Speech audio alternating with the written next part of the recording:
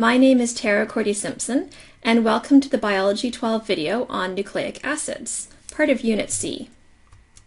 The key ideas we're going to be discussing today are how nucleic acids, polymers, are information molecules. The second idea is that ATP is a type of nucleotide, monomer, that provides energy for all the cellular processes. The vocabulary that we're going to go over before we get started today are just some key terms that you need to be familiar with to understand the video.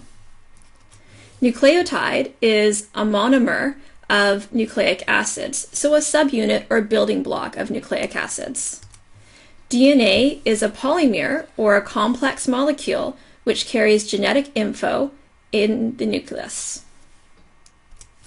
RNA is a polymer that is used to create or make proteins in the cell.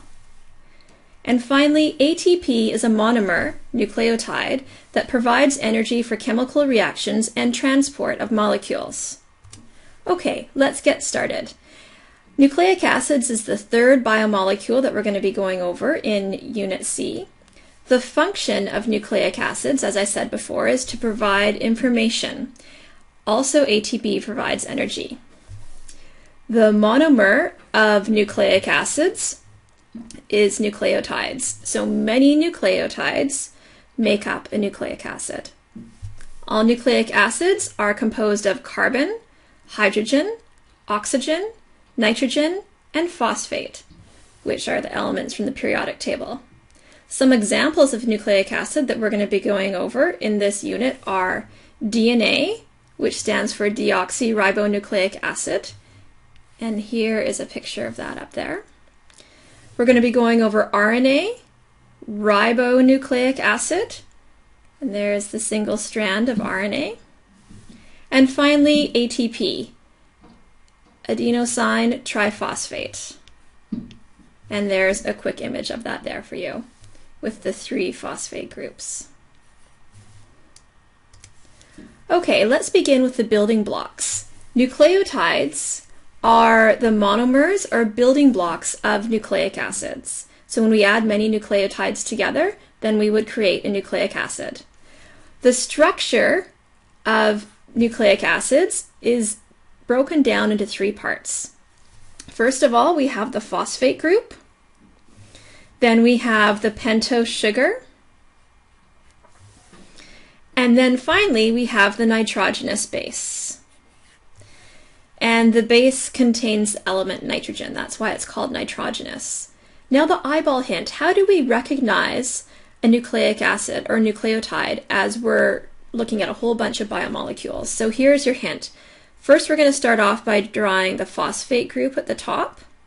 And then we're going to come down and look for a little house. There's our house with the roof. And that is the sugar. And finally, the nitrogenous base out to the side here. So that is the main form that you're looking for when you're looking to recognize that a nucleic acid is present. Okay, on to DNA, one of the main types of nucleic acids. So before I start drawing everything, let's remember a nucleotide plus a nucleotide is going to form DNA. So a monomer plus a monomer is going to form a polymer. So I'm going to draw this out for you just to help you recognize what's going on. So I'm going to draw a nucleic acid. There's our phosphate group. And here's the house. Oh, there's the roof. Doesn't look too great. And then here's our nitrogenous base. Okay, then we're going to draw another nucleic acid, nucleotide. Then we're going to draw the phosphate group. Here's the house and the base. Now, when we add 2 nucleotides together, then we're going to form some DNA. So there's the phosphate group, there's the house, and there's the nitrogenous base. Now over here, the nitrogenous base is going to join up with this other nitrogenous base. And there's our house. And there's our phosphate group.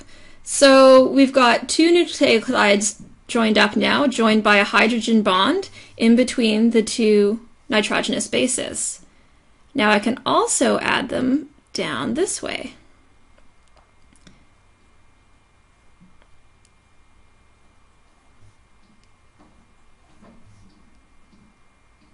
There's the house, the roof, and the phosphate group.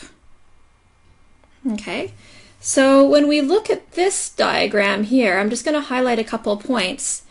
This here is the phosphate sugar backbone. Over here we have the other side of the phosphate sugar backbone of DNA. And the rungs of the ladder are formed by the nitrogenous bases across the middle through hydrogen bonding. So what are the functions of DNA? The functions of DNA are to, number one, make copies of itself for cell division.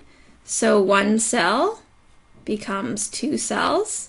The body uses this function for growing and creating more muscle mass. Number two, controls cellular activity by containing the blueprint for synthesis of all proteins and enzymes within the cell.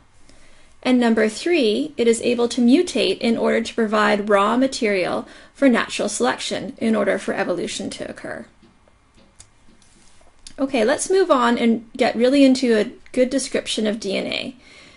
So DNA is a right-handed double helix. So you can see the double helix down here. There's one side and there's the other side. It's composed of the sugar phosphate backbone. So this is the sugar phosphate backbone that we just traced out here. And the rungs of the ladder are the nitrogenous bases. And the nitrogenous bases are adenine, cytosine, guanine, and thymine in DNA. So here's the rungs of the ladder of the DNA molecule. And continuing on all the way down. The sugar used in DNA is deoxyribose. All DNA is double-stranded, and the location of DNA is in the nucleus of the cell.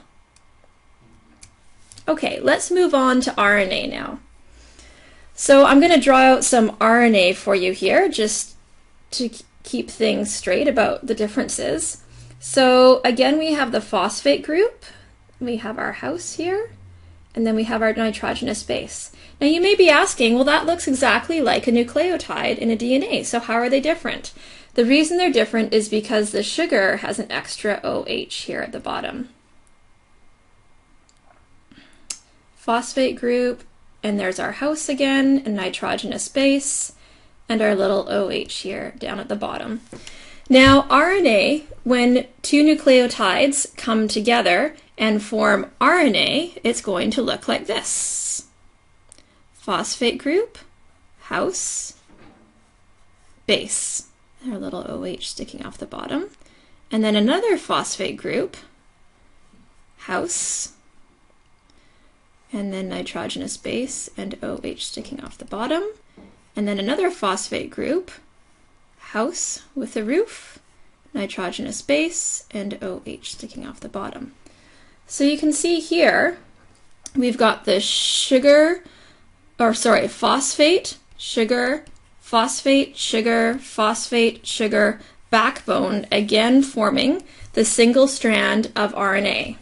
So the functions of RNA are to, number one, create proteins or enzymes, and it's also involved in protein synthesis, which we're going to learn about further on in Biology 12. So let's really get into the description of DNA or RNA here. RNA is composed of the sugar phosphate backbone, located here in the diagram. The rungs of the ladder are nitrogenous bases, which include adenine, cytosine, guanine, and the difference also between DNA and RNA is uracil. Remember back in DNA that was replaced by thymine. The sugar is ribose. RNA is single-stranded. The location in the cell of RNA is in the nucleus as well as the cytoplasm. And there are three types of RNA: messenger RNA, transfer RNA, and ribosomal RNA. And we're going to learn further about those three types when we get into protein synthesis later on. Okay, let's look at the main differences between RNA and DNA. So first of all, we've got the sugar. In RNA, the sugar is ribose. In DNA, the sugar is deoxyribose. The location of RNA is in the nucleus and cytoplasm. For DNA, it's just in the nucleus. The number of strands, 1 for RNA and 2 for DNA. And the bases present in each of them are the same except for uracil and thymine. So if we look at this visually, we can see that RNA is single-stranded and DNA is two-stranded or double-stranded. We can see the difference in bases. There's uracil and there's thymine. And those are the main things that you can see in this diagram. So that brings us to the end of comparing RNA and DNA. Now we're going to move on to ATP. So remember, ATP is a modified nucleotide, so it's not a polymer. ATP is composed of an RNA nucleotide with an adenine base, and as well as 2 additional phosphate groups, which makes a total of 3 phosphate groups. There's 1, 2, 3. ATP stands for adenine triphosphate. So how do you recognize ATP if you're looking at a whole bunch of molecules? Again, you always want to look for the house, but the key to knowing it's an ATP molecule is it's got 3 phosphate groups sticking off the end of it instead of just 1. Now the phosphate-phosphate bonds here, well, actually I'll change my highlighter here so you can see, there's a phosphate-phosphate bond, phosphate-phosphate bond, are very weak, but they're actually very energy-rich bonds. So when the cell needs some energy, what happens is it actually breaks this outer bond here, and that phosphate gets released as well as energy, and then the ATP becomes ADP. When a phosphate bond is added back onto ADP using energy, then ATP will again store that energy for future use in the cell. This is called the ATP cycle.